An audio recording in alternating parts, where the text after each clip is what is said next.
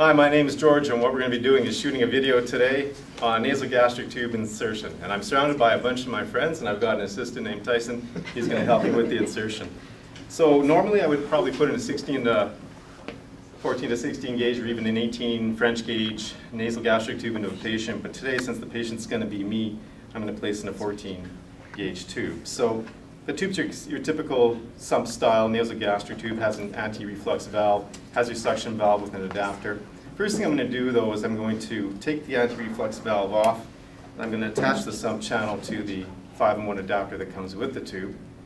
And now I'm going to size the tube to my length. So what you've seen in a lot of videos out there, including some of my own, we'll size it from the tip of the nose to the earlobe to the xiphoid process. So I'm going to put that proximal end down there, distal end to my tip of my nose, to my earlobe, and then carry it down to my, I don't want to make it too long, right, to my xiphoid process. So the mark is roughly about 57 centimeters, because we've got distant markings on this NG tube. So I'm going to take the Sharpie marker, just so when I'm inserting it, I can see where that 57 is fairly easily. And hopefully, it's a dry erase marker, or not a dry erase, it's a permanent marker, so it shouldn't come off on my nose either. So that's pretty obvious, right? I don't need to tape it. Cap that off. Now, instead of pouring the solution into a glass, I've just got this container right over here that has a nice chocolatey substance in it, which I'm going to use to sip and swallow while I advance the tube. So what I want to do now is I want to take the tube, make the preform bend in it, so it's a little bit easier to get past that nasal cavity and the nasopharynx and progress to the oropharynx. Tyson, you want to draw back about 10 cc's of gas in there? Yeah, and just leave it on the table. So I've done the preform bend. So what I'm going to do now is lubricate the distal end. Now I haven't looked inside a mirror, etc., to see which nostril is better. I'm kind of going by which one has the least amount of air resistance. So I'm going to go with my right nostril because I'm right-handed. It'll be that much easier for me to put the tube in. So we'll get this lubed up nicely. Syringe is ready to go. Emesis basin's right over here. Larger emesis basin in case I need it. And we've got our tapes pre-made, etc. So I've got my bit of water there. Let's give her a go and see how this works out. Maybe I should take my glasses off. And there's a good chance I might cry. Okay, so let's go for it. Straight back.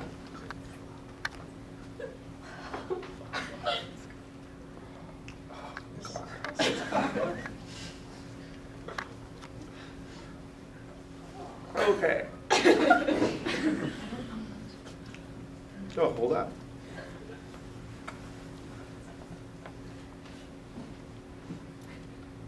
It's almost as good as it looks.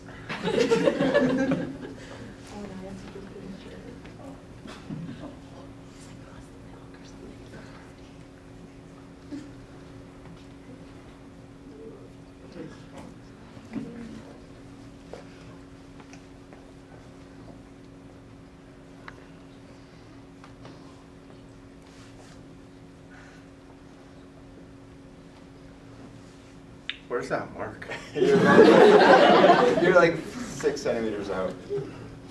Seriously? It's like right at the straw, so it's like right there. Yeah, oh there. Okay. There's the trademark George tier. You got it, George. You're good. You got it. Yeah, you're there. Yay! Okay, you want to tape that on my nose? Yeah. Hang on to that bit.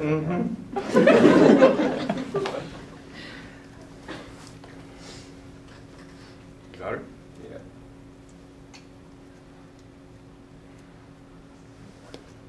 Want me to double tape it or just one?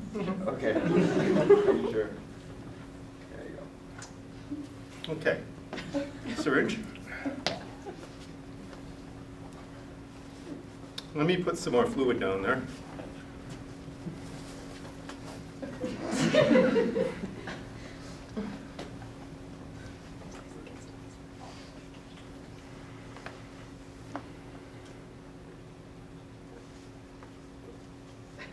inject. We'd listen if we had a stethoscope. Okay, pull back. Is everything coming? Yes! Pull her up.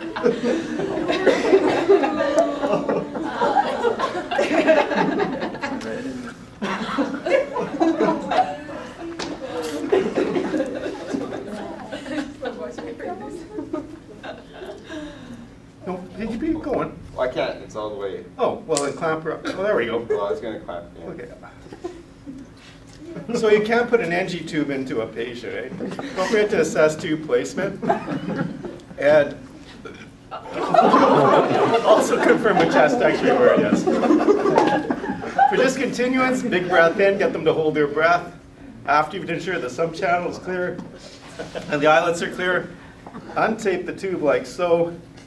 Just clamp the end off, Tyson. And take the syringe off. Maybe we'll dispose of that syringe. Yeah. And then put that on there. And in a gentle motion, I'll take a big breath in and I'll pull the tube out.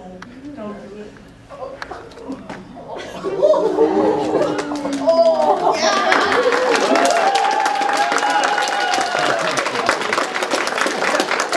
If you like this video, hit like it, thumbs down.